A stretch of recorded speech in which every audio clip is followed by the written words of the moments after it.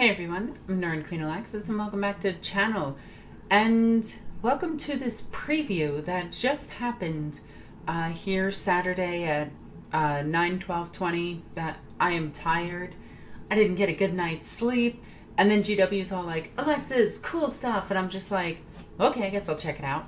So, I guess I'll check it out. So today's preview is brought to you by Games Workshop. But it is to show off the new Necron Codex and the new Space Marine stuff. I did get the land speeder spoiled to me, the new land speeder, so I'm a little bit excited about this. So we are not going to watch the entire preview, which is only an hour and a half long, which honestly isn't that much, so I hope that there's a good chunk for us to review here. Oh my god, that might be the greatest Necron picture ever. Okay, here's a cool worth waiting for. Here's a codex worth waiting 60 million years for. 60 million years in a tomb for. One of the first codexes to hit the shelves is Codex Necrons, and for the lore alone, it will be immeasurable, an unmissable read for every Warhammer 40k fan. I'm wondering if they're going to retcon a whole bunch of stuff like they always do.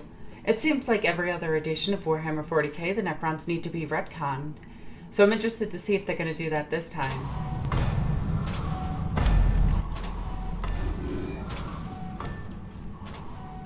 Okay, I'm liking so far. Tell me, immortal, have they left yet? No, sorry, my lord. They're back, and this time the tanks float. Fine. Fetch the destroyers.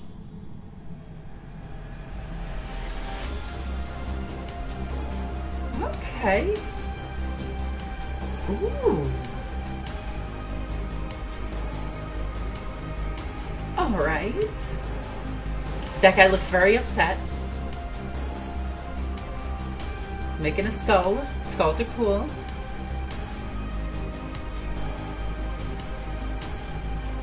Oh, my Necron army is going to be so expensive. Those new flayed ones. Those are new flayed ones. Okay, 1, that was adorable. 2, that was really cool. And 3, we now have a whole bunch of new types of Wraith forms that are based on the old Wraith form from like 3rd, 4th edition.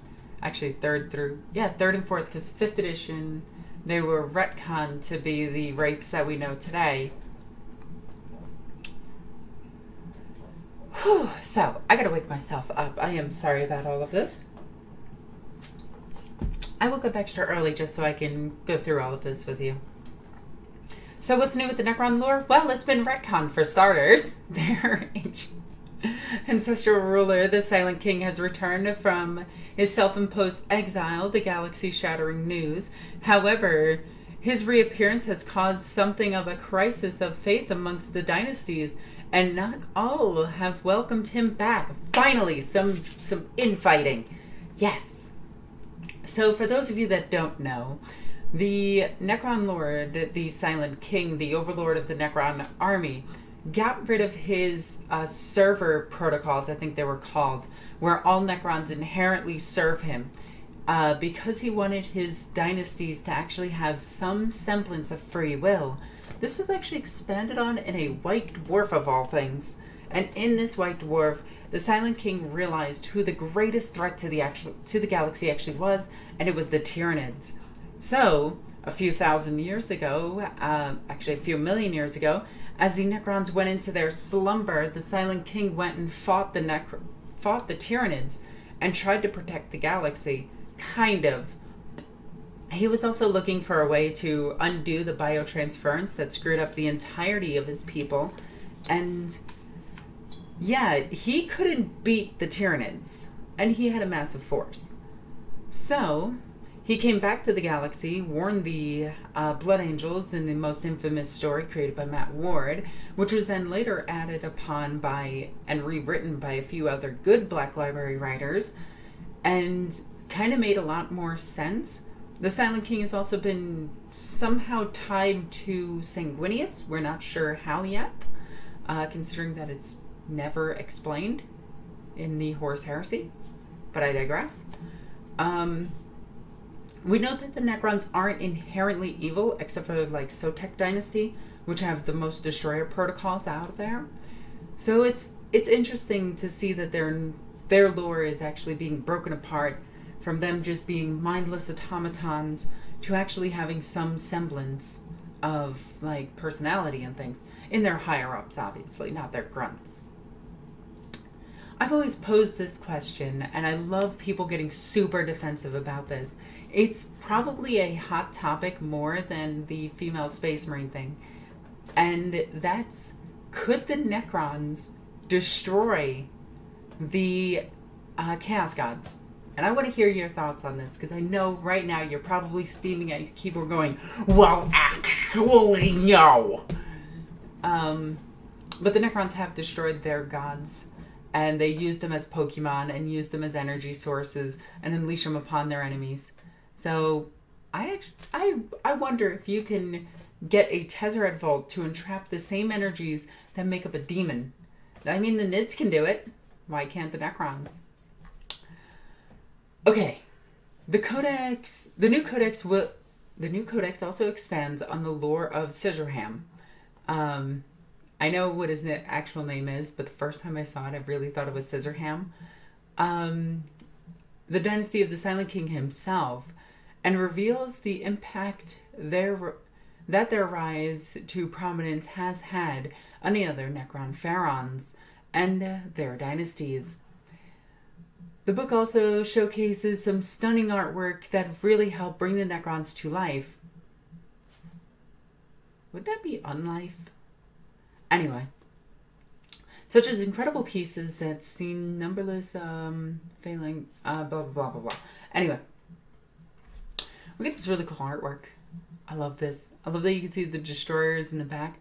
I want to know what the hell these things are, like up top to the right. And I want to know, like, because we see the Reanimator with the Doomsday Arc cannon on top of it.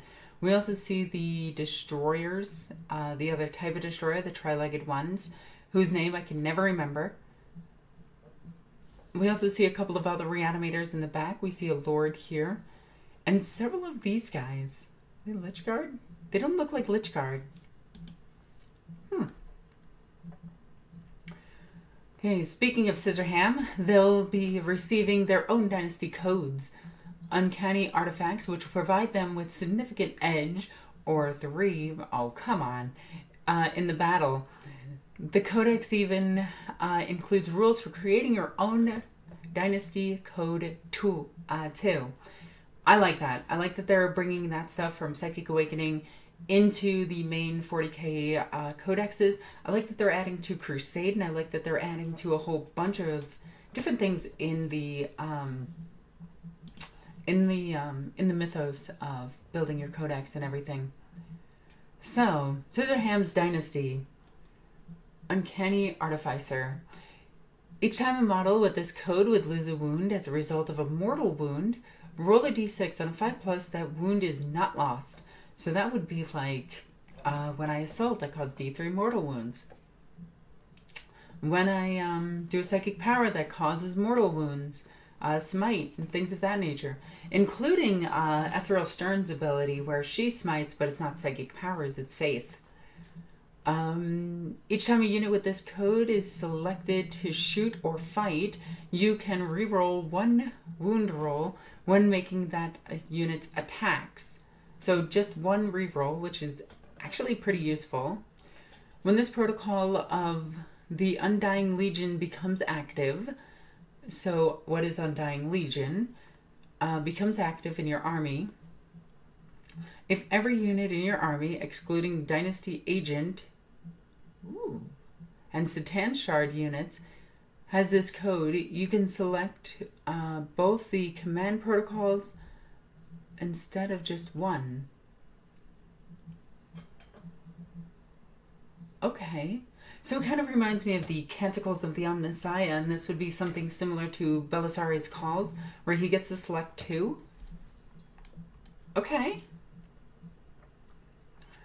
But what's with all this talk of command protocols? Well, yeah, golly gee willikers, GW, please explain. Well, consider one of the perks of biotransference, which enables the Necrons of a higher status to impose their will upon those who serve them. It may sound harsh, but don't worry. For you, this is definitely a good thing. I'm sorry. All of this talk of sleeping Necrons is making me tired. If your army of Necrons all hail from the same dynasty, which also means that we can have mixed dynasties as well, and is led by a character with the noble keyword. Ooh, the noble keyword. Unless there's a type of keywords that are just known as noble keywords. Maybe like noble keywords colon what the noble keywords are. So that could be interesting. Then at the start of your game, you can secretly assign one of 6 command protocols to utilize during the battle round. After revealing your selected command protocols, you need to choose which directive you will activate. Okay. This is sounding a lot like 2nd edition, like 1st, 2nd edition, where you did command protocols for your robots, where you had a list of them. Any of your units within 6 inches of your characters will benefit from these directives. With careful strategy and throughout forethought, command protocols can really throw your opponent while giving you a massive advantage. Throw off your opponent while giving you a massive advantage. So it sounds like you want to castle up if you use these. Kind of interesting. Conquering Tyranids. Alright. Directive 1. Add 3 inches to the range of this unit's aura ability to a maximum of 12 inches and increase the range of the following abilities this unit has by 3 inches to a maximum of 12 units. Lord's Will, My Will Be Done, Rites of Reanimation, and Directive 2. This unit is eligible to shoot with in a turn in which it fell back, but if it does, then units in this, until the end of the turn, each time a model in this unit makes a ranged attack, subtract 1 from its attack hit rolls. Okay, a lot to unpack there. 1, you can go up to a 12-inch range at maximum, which might see us see other things, because we do know that the Silent King himself can expand his aura ability. This was revealed to us in a Q&A a while back, and we know that they can add to the aura range of the Reanimator. So the Synaptic Camel, as I've nicknamed it. So adding 3 inches to a unit's aura abilities is amazing, because you're going to spread your castle really far, especially if you just plan it just right. This unit's aura abilities. And increase the range of following abilities it has by 3 inches. Okay. And then if you fall back, you get -1 to hit, which is pretty simple. The mysterious Cryptex are about to bring another strain of their Tachyon bow. Uh-oh. Ooh, the Tachyon bow. That thing is nasty powerful. Okay, so the Tachyon arrow doesn't need a bow to fire, but you catch our drift. In fact, actually it would be cool if it was a bow. I'm sorry, a Necron with a bow and arrow that just shoots a strength 10 weapon every turn would be amazing. In fact, they're about to bring 4 strings. Okay. I'm scared about that.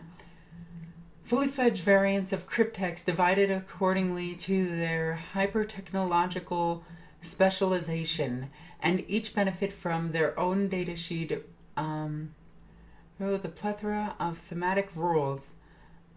The Plasmancer that made its debut in the Indominus box was just a start. Well, good, because that guy kinda sucks. Just saying. Furthermore, they can be given items from the Canoptic Arcana. God, these... Whew, okay. For a nominal cost in power points.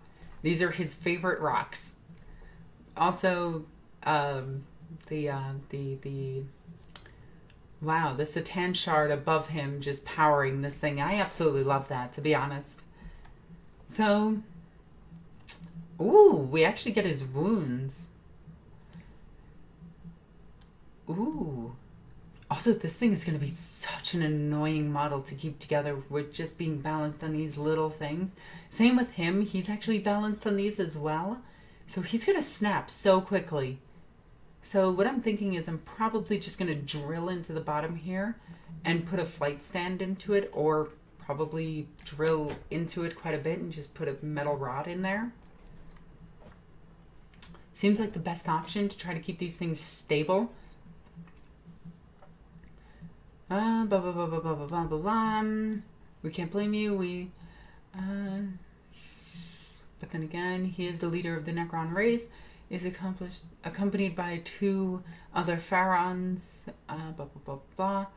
He has the limitless power of the bound Satan at his disposal, so that's fair enough, really. However, we'll treat you to a few highlights. Okay, so he goes from 9 wounds to 1 to 4 wounds, and then you got these dudes on there as well, which is kind of interesting. Can he summon an avatar?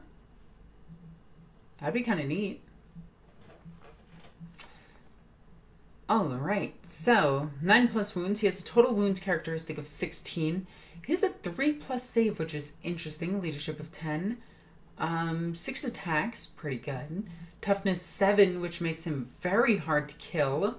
But most people are going to be spamming meltaguns, so he shouldn't be too hard to take down.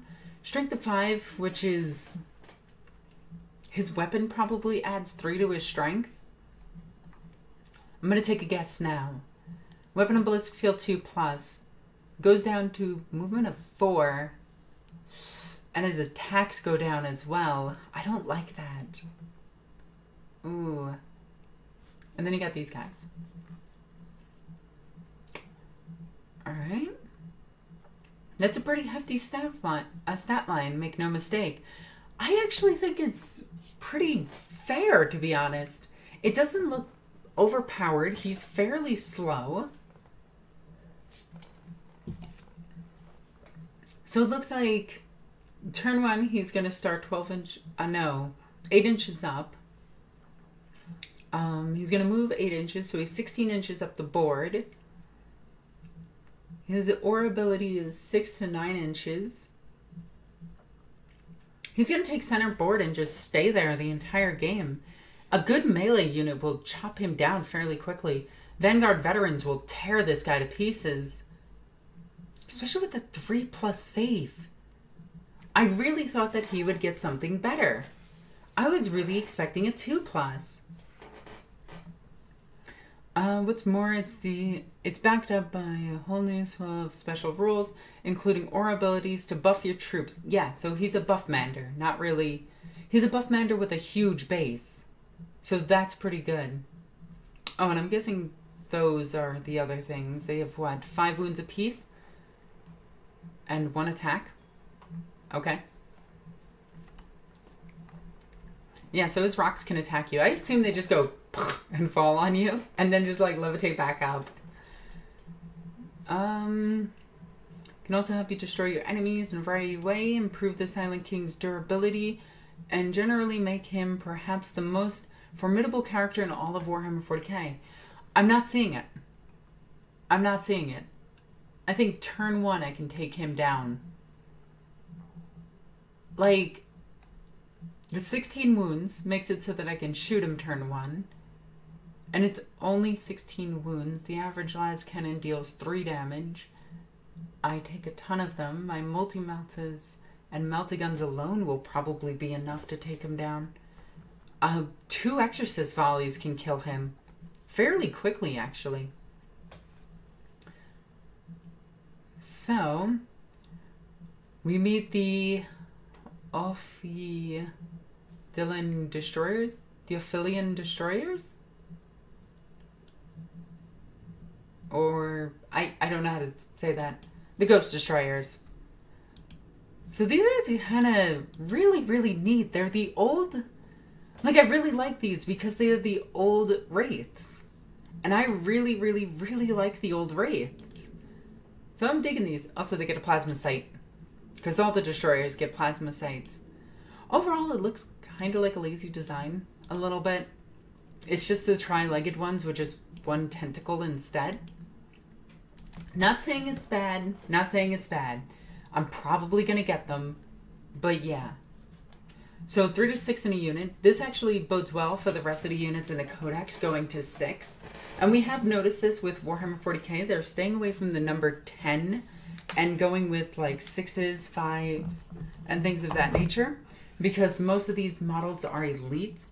They are 3 wounds, but this is going to help out the other Destroyer squad get to that 6-man number and probably show that the bike squad is going to get up to 6, and maybe even the Blade Guard veterans, because God knows that 3, they're pretty much useless. 10-inch movement is really good, so you're starting 18 inches up the board. 3+ ballistic and weapon skill is okay.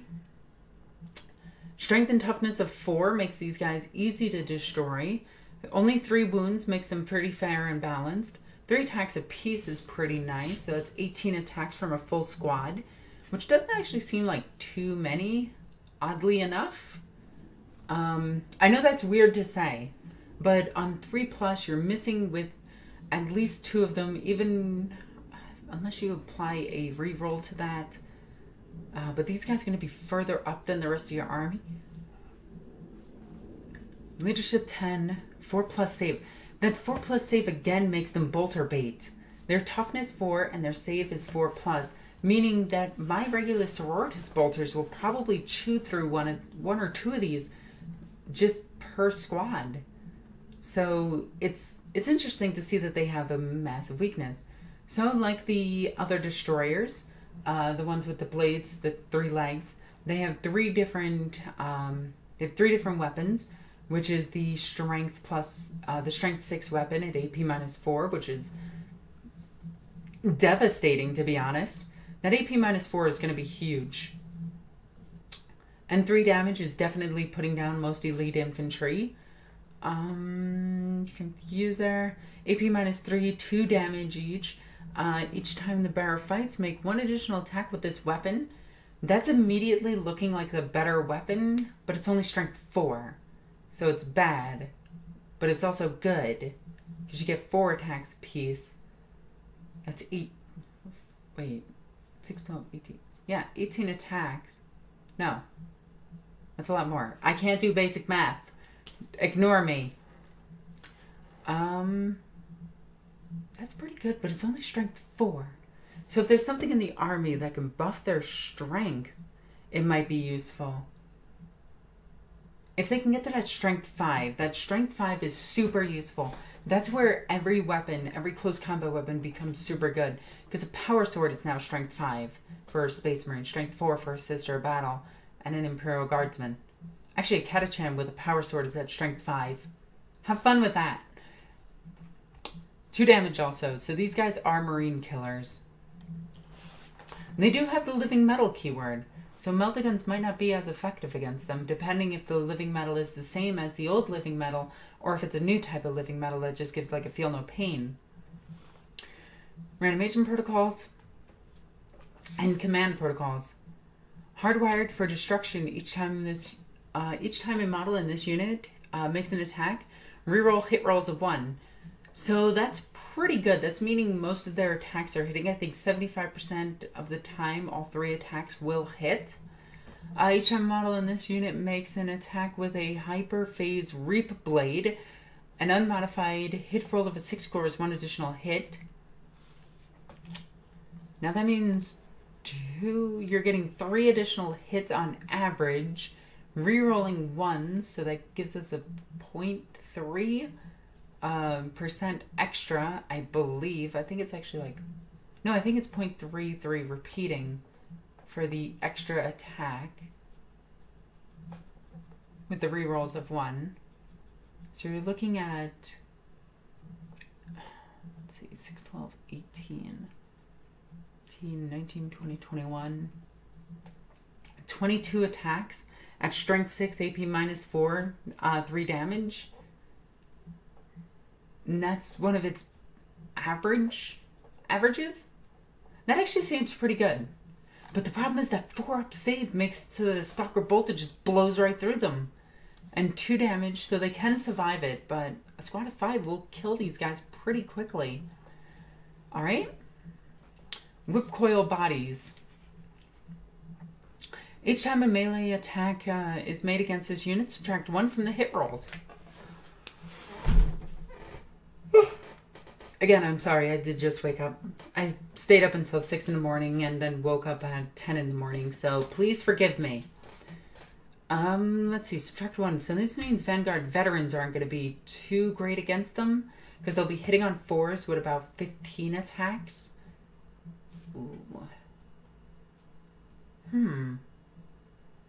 That might be their saving grace, is get them into combat as quickly as possible and hope that your opponent doesn't have rerolls, which every army does, so good luck with that. Tunneling Horrors. During deployment, you can set these guys up underground. Okay, so they have Deep Strike.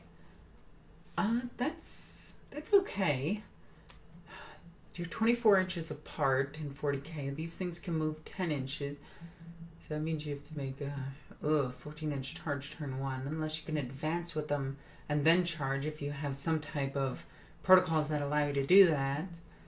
Starting 9 inches away, though, means that your castle gets to move up. And then you get to pop up next to your opponent. But a smart opponent can bridge themselves so that you can't deploy next to them. And if you're going against Marines, which the majority of the armies in 40k are Marines, they're going to put a squad of Phobos Marines down somewhere and make it so that you can't start within 12 inches of somebody, ultimately making their deep strike pointless. Is deep striking these guys worth it? If you don't, you get blasted off the table. If you do, don't do it against Marines. There, big brain thinking. This is what you come here for. Infantry destroyer called Ophirian destroyers. Ophirian? You know, they probably say it in the video and I just have not watched it. And now we get the plastic flayed ones, which I absolutely love. I love that they have a skull.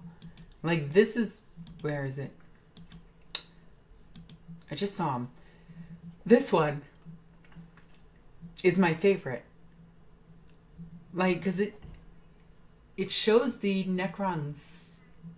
Now, is that skull above the Necron's head or below the Necron's head? I gotta see this on the model.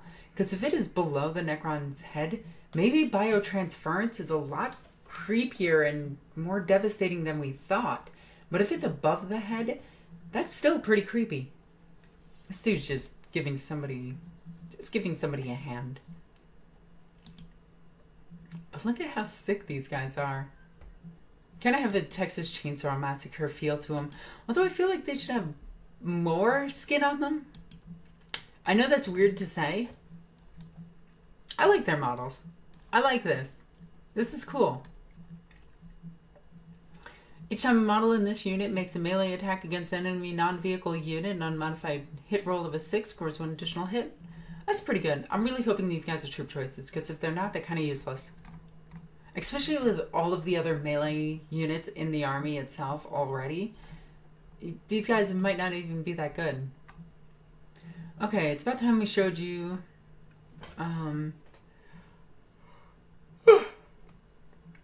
Apologies. It's about time we showed you the aforementioned Chronomancer. If you've forgiven us for the dodgy pun. Oh, look at your little tentacles! Aw, you little tentacles.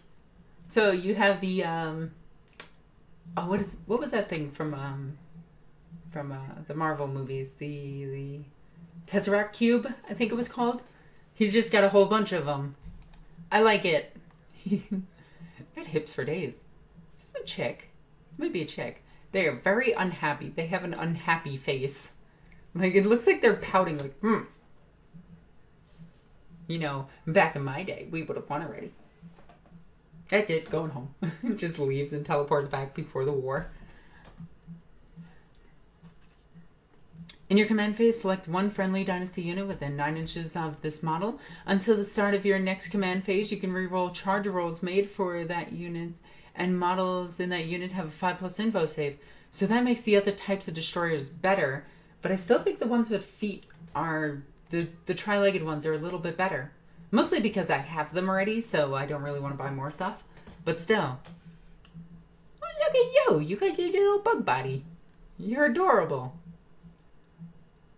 The Psychomancer. Hi, get it, it's Psychomantis. It's Psychomantis. I love it. That is a well-hidden joke. That is a well-hidden joke. Psychomantis. They say Space Marines know no fear, but they're yet to meet this dreaded form of Cryptak. These Necrons' Techno-Arcana mastery is over fear itself. I guarantee this doesn't work on Orks. By channeling the same dreaded power of which the Nightbringer was so greatly feared, it can cause the most stoic foes to flee in terror before it. By showing them a spooky face.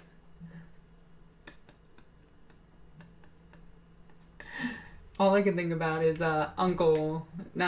Eustace pulling out the spooky mask and scaring Courage. I love it. Spooky face. And that's on it. There's more Necrons on the way. Okay, so Nightmare Shroud Aura. When an enemy unit within 6 inches of this model, subtract 1 from the leadership characteristic of the models, and the unit subtract 1 from combat attrition test for that unit. So it's completely useless.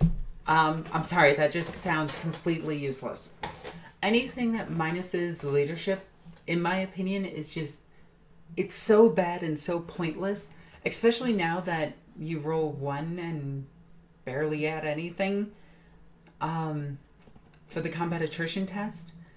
I guess it gets subtracted by 1 leadership, so it's easier to fail, but no fear means you get to re-roll it. So I don't see Space Marines failing this.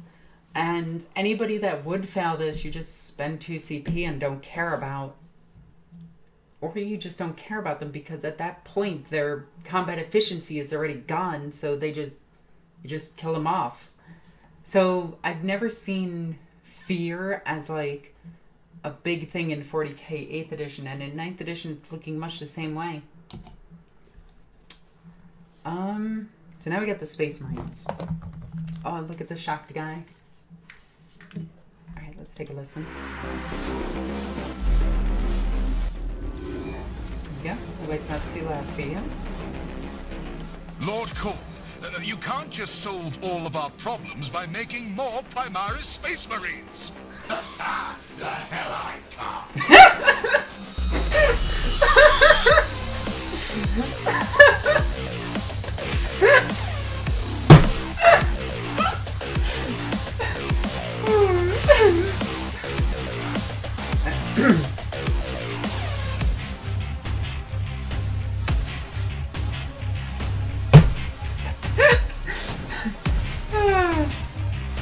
Okay, we get new land speeders. Oh, look, it's the angry cat meme.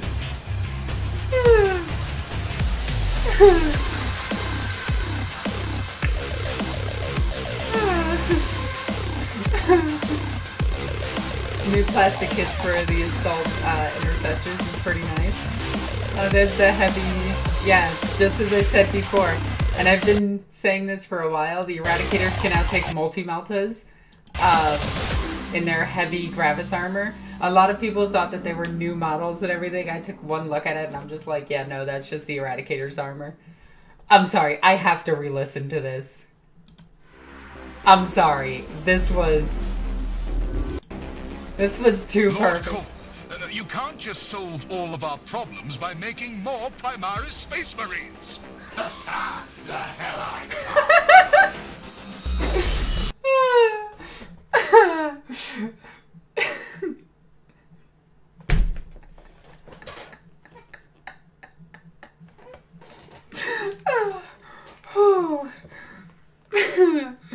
I love when GW does self-aware humor. Oh man, that is, that was a good wake me up. That was a good wake me up. Oh my god. Okay. So we get the new Codex.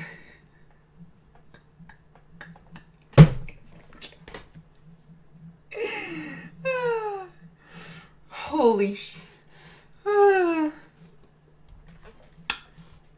Okay. Okay. My throat is like completely dry. I apologize. Even in death, I still serve. This is a, is this a crusade thing? This looks like a crusade thing. As well as the Necrons, a new Space Marine book is chock full of awesome supplemental crusade rules for your angels of death. One of our favorite additions to the Requiem even in death I serve. The requisition, even in death I serve, which sees a beloved but badly wounded character from your order of battle interred into a dreadnought sarcophagus to continue the fight. I'm sorry, I'm not going to do that. Purchase this requisition when an Adeptus Astartes character unit, excluding a vehicle unit, from your crusade force gains the second or subsequent battle scar. Remove that character from your order of battle and replace it with a dreadnought, excluding named characters. From this same chapter, you can select a Leviathan, a Daredeo, going based off of this, you get the Leviathan, Daredeo, the other one, which name I can't remember. All I can remember is the Gladius, which is the dreadnought from the Custodians, but it's the Contemptor. That's it. The Contemptor dreadnought, the Chaplain dreadnought. That would be interesting. She could select the Chaplain dreadnought, the Siege dreadnought, the Mortis pattern dreadnought, the Mortis Contemptor dreadnought, the Daredeo. There's a ton of different dreadnought sarcophaguses to choose from. You can only add a Psyker dreadnought if a character it was replacing was a Psyker. You cannot purchase this requisition if doing so would cause your total power level to exceed your Crusade Force's supply limit. New Dreadnought starts with the same experience points and character replaces and gains the appropriate number of battle honors for its rank. You can literally have a character die and replace it with a Chaplain Dreadnought. Just saying, they might want to fix that. They might want to FAQ that.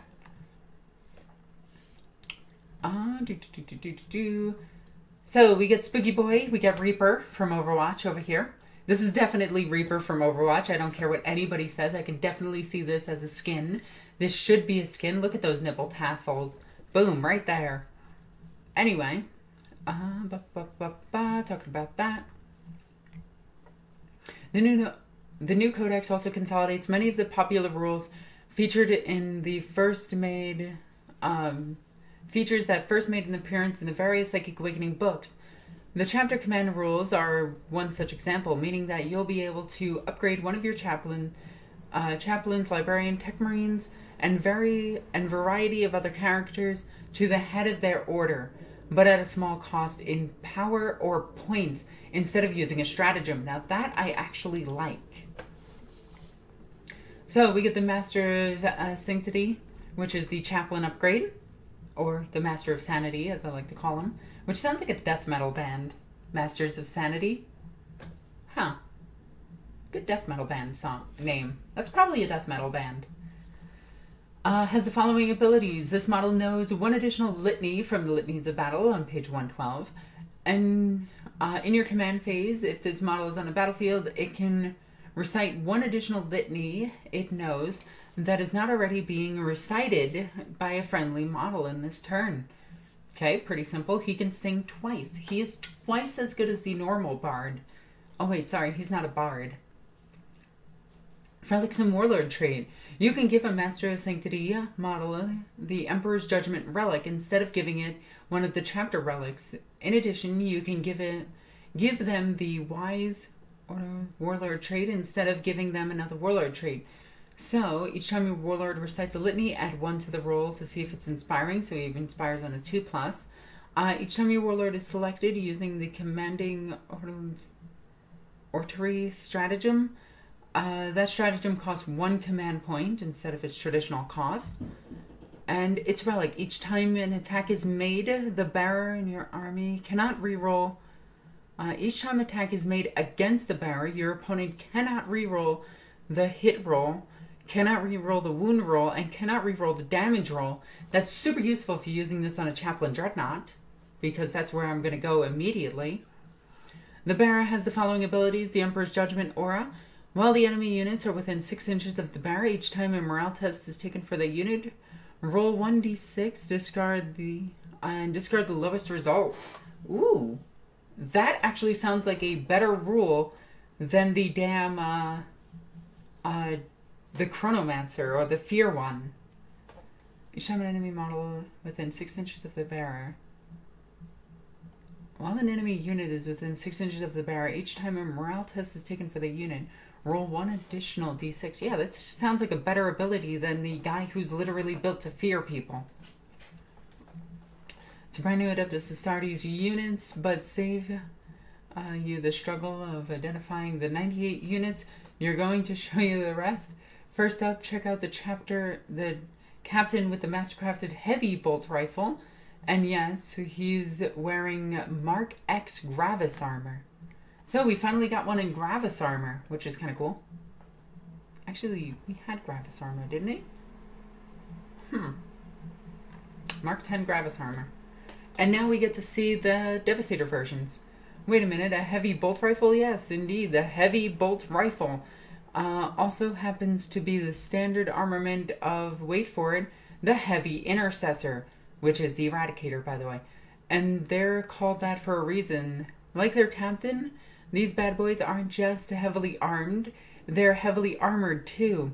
Thanks to the Gravis armor, a toughness 5 troop unit with 3 wounds. Oh, troops. If they're troops with T5, that's insanity. So, looks like we actually got some new weapons. So that's the heavy bolt rifle, that's the heavy bolter, and that's a bolt rifle. Okay. Heavy intercessor. So, do we have the Executioner heavy bolt rifle? Okay. Or the Executioner heavy bolter is a heavy 2 instead of heavy 3, but at 42-inch range. So it's got a longer range. Is that good? Well, it's 3 damage, though. That's insane. 4 to 9 with a... Oh, they can go to a unit of 10. Oh, that makes them terrifying. Hellstorm bolt rifle, Hellstorm heavy bolter. So heavy 4, 2 damage, no minus at strength 5. Ooh, are these guys good though? Why would you not take the heavy bolter though? The Executioner heavy bolter, it just seems better. It's heavy 2 versus heavy 4, but less likely to save against. It depends on the opponent. The regular heavy bolt rifle is rapid fire, so that's 2 shots, -1 and 1 damage.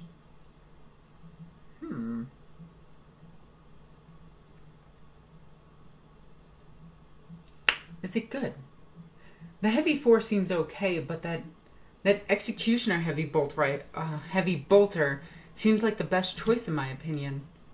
It's heavy, you fire it on turn 1, it gets the additional minus AP for the Devastator Doctrine and does 3 damage a pop. You have 10 of them in the unit that you're re-rolling. You're dealing a ton of damage. Or you do a squad of 5 and you're still dealing a ton of damage. Oof. If a model in this unit is equipped with a heavy bolter, it can take one of the following options. If no models in this unit are equipped with heavy bolters, with a heavy bolter, you can take one of the following. The heavy bolt rifle replaced with the heavy or the Executioner. Okay. For every 5 models in a unit, 1 heavy intercessor heavy bolt rifle can replace with 1 heavy bolter, 1 heavy intercessor bolter. Oh, you can't equip the whole... You can't equip all of them with it? Is that good? If they're a troop choice, that makes sense. I like how suddenly they immediately became better than the Tactical Marines again. For every unit, all models in this unit can have their heavy bolt rifles replaced with 1 Hellstorm bolt rifle. Which doesn't... It's just 1 extra shot, no AP though. I like the AP. Although it's AP -2, which gets ignored by Marines and Sisters. And probably Necrons. So would more shots be better at that point? But then you're getting the boost to your AP for being on terrain,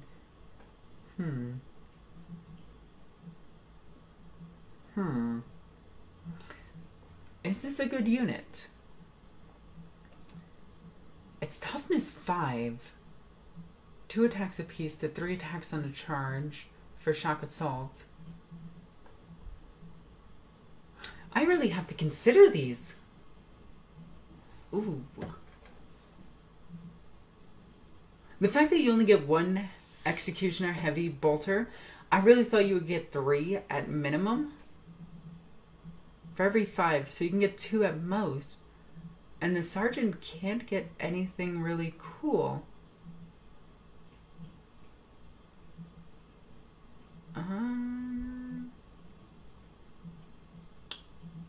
Stalker Bolt Rifle. Wait, it says that they have a heavy... For every 5 models in this unit, 1 heavy Intercessor's Heavy Bolt Rifle can be replaced with 1 heavy bolter, 1 heavy Intercessor Heavy Auto Bolt Rifle. Oh, okay. 1 heavy Intercessor Heavy... What the heck is this trying to say? And also, what's a heavy Stalker Bolter? Because that's not even listed there. Or 1 heavy Intercessor's Heavy Stalker Bolt Rifle. I want to know what this Heavy Stalker Bolt Rifle is. What is its stats? And why would you exchange it for an Executioner Heavy Bolter? Which seems like the best weapon here.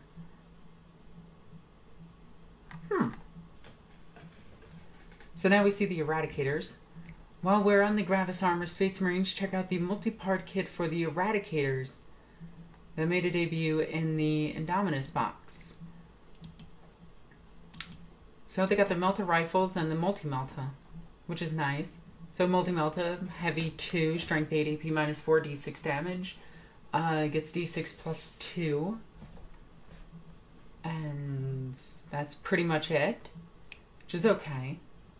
The Blade Guard Veterans also got an upgrade. So the Blade Guard Veterans are also being treated to a multi-part kit, offering dynamic new poses and the ability to equip the Sergeant with a Neo-Volkite pistol.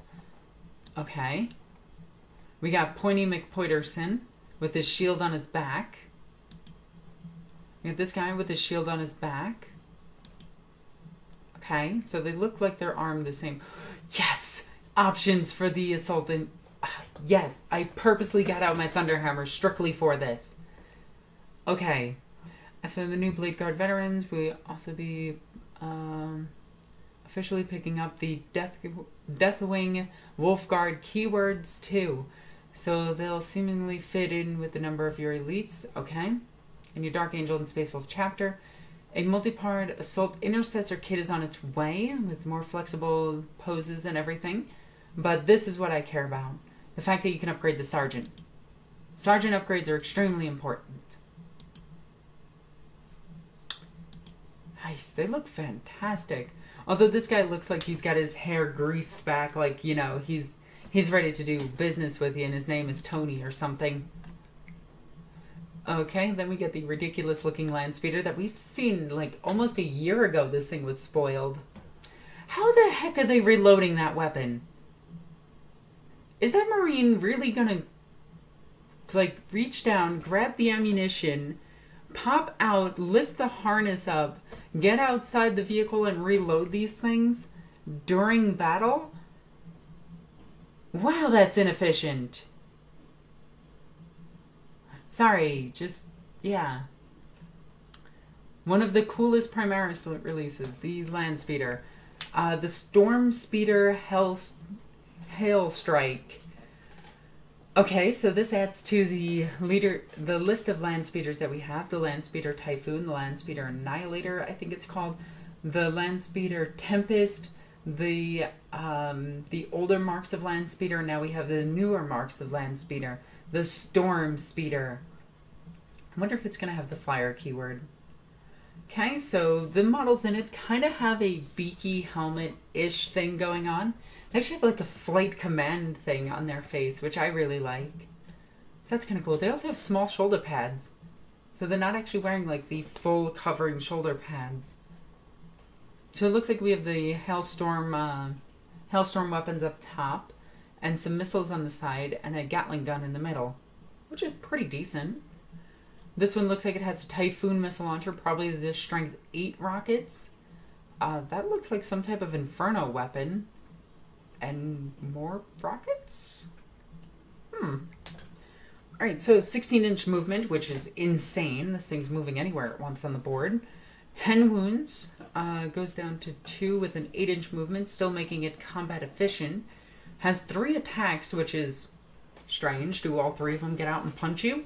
That's what I'm going to assume. I'm going to assume all 3 of them get out and just punch you and then get back into their vehicle. 3+ save, which is common for a vehicle of this size. What else do we got? Weapon skill 3+. The ballistic skill goes down because it's a vehicle. Strength 5, which is really weird, and a toughness of 6. So, which is pretty average for a vehicle to be toughness 6, a light infantry vehicle, an infantry fighting vehicle. So weapons, the Hellstrike missile launcher, which I'm going to assume is this one. Yeah, I'm going to assume is that one. Heavy 36, strength 8, AP -3, 3 damage. So pretty flat damage. Only 2 shots though. The Crackstorm grenade launchers, which we've seen before. And this is the Hammer Strike. So this is this one. So that is a Crackstorm grenade launcher, which is 18-inch range, assault 1, 6 strength, AP1 damage, AP1, and D3 damage, which can be pretty okay. It's got 2 of these, it looks like. Yep, 2 grenade launchers and a Melta Destroyer. Wow, this thing went from... Why doesn't it replace that with just twin las cannons then? Its weaponry is kind of all over the place. Strength 8, AP -4, D6 damage, heavy 3. So its Melta Destroyer is its best weapon.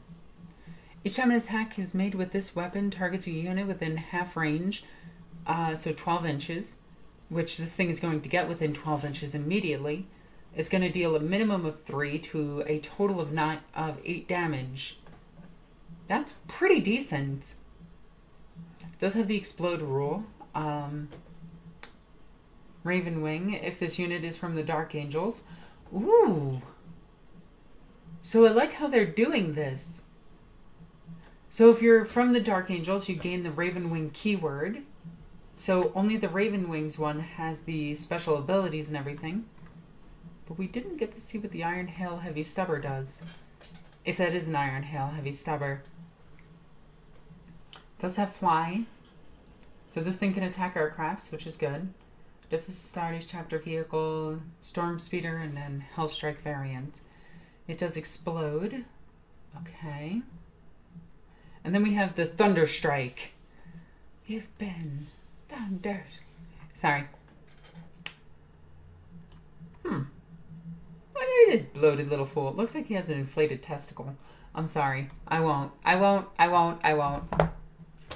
get into that. Nope.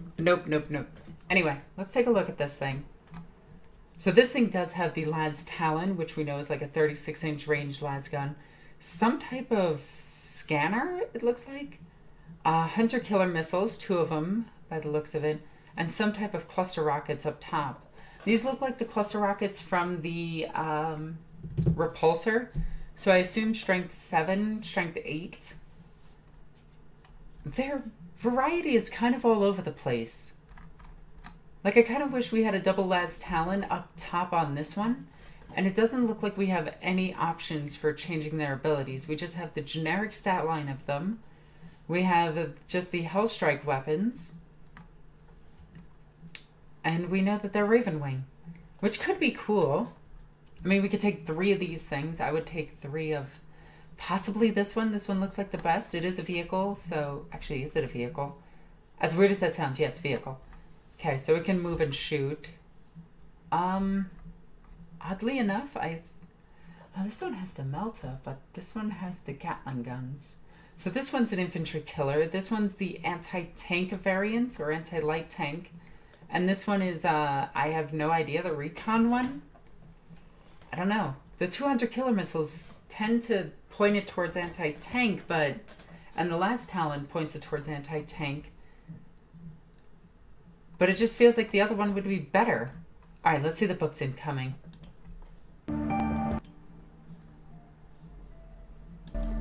Alright. I'm hoping it has something funny.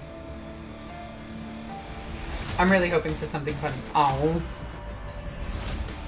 Angels of Battle return triumphant. So we have the Blood Angel Codex supplement, which we now know that you need the base Codex for and then the supplement. The Plague God's favored son has infected the galaxy. Is this going to be a Codex supplement? No.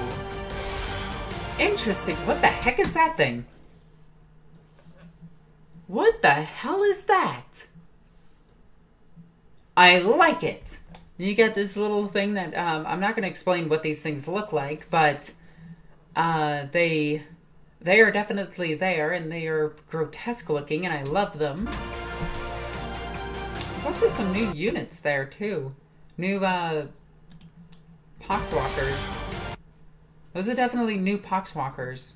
There's some of the old ones scattered in there, but there's some new ones off to the side. So that's kind of interesting. Yeah, it's definitely a new one. Is that an Eradicator? That almost looked like the Eradicator.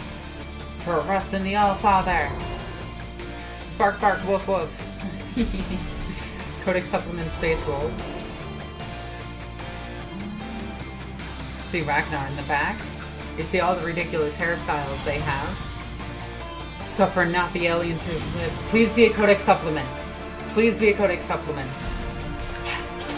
Okay, why I'm excited about that. Why I'm excited about that. That means that the Deathwatch can still use everything in the Codex, which means Centurions with special issue ammunition. Super excited about that. It also means aggressors with special issue ammunition, with the Boltstorm gauntlets. Just saying, I'm super excited about that, and it better be in there. It also means that they get all of the Phobos Marine stuff and all of the Intercessor stuff, so I'm looking forward to Deathwatch in the future. Now, if they... Yeah, they definitely have those. We knew that they had those. They're not showing us anything else, though.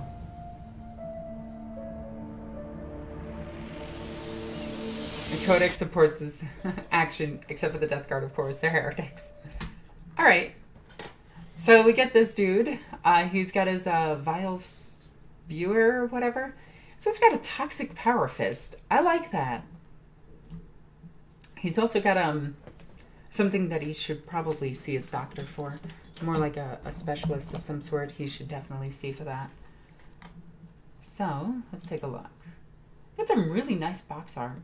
For some reason, the wolves are fighting Tyranids. And you're fighting Nameless Void. Should be the other way around. And there's the Death Guard. With the Mortarion on the front. Deathwatch looking as cool as ever. I love the Deathwatch. I love them so much. It's so badass. Them in their Mark 9 armor. Which isn't Mark 9, but it totally is Mark 9. Dark Angel fans won't have to wait much longer. Your Codex supplement will be on its way early next year. Now what about Grey Knight players? What about them? Now this, I like. I love updates to 4-year-old stuff because, yes please. This, I'm super excited for. Supremacy Suits, the Tiger Sharks, the Gargantuan Squiggoff. 191. That isn't in the current book.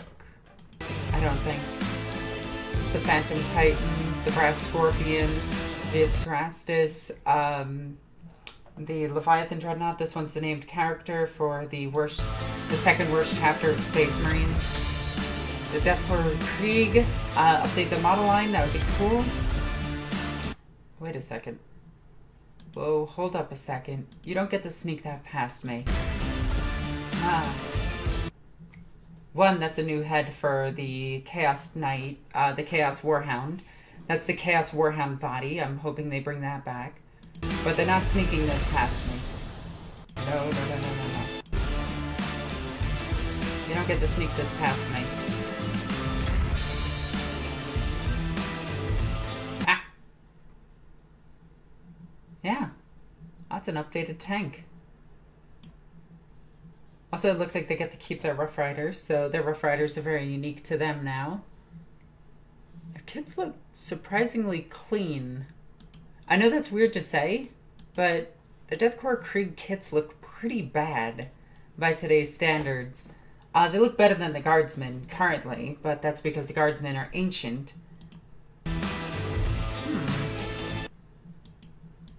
Rules for your Titan Legios.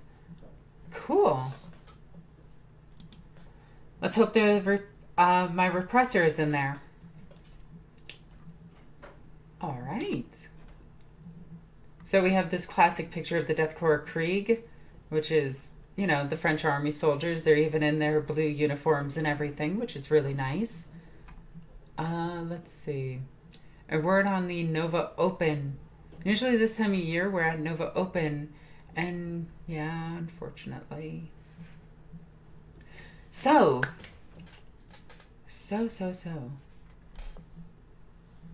In the meantime, we encourage you to keep up with the speed.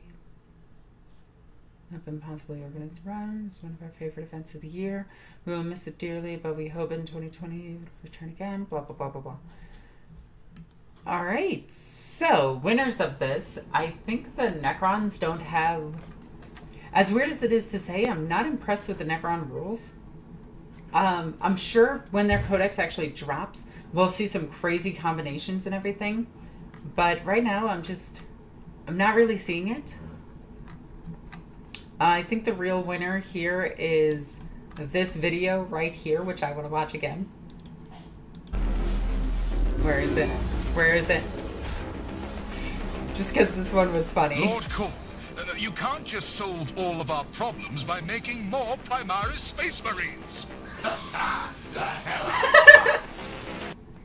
I love it. I'm sorry.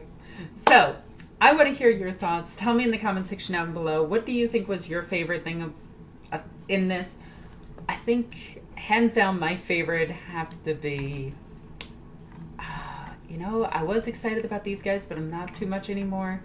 I think I'm excited mostly about the Assault Intercessors getting options. So I'm going to be cutting the hands off of a bunch of my Assault Intercessor Sergeants and putting some Thunderhammers on them. Because Thunderhammer goodness. So, tell me in the comment section down below there. Check out all the links in the description down below. Follow me on all sorts of things. Check out my Patreon. Patreon helps out the channel. As always, I'm NornQueenAlexis. I love you guys. Bye.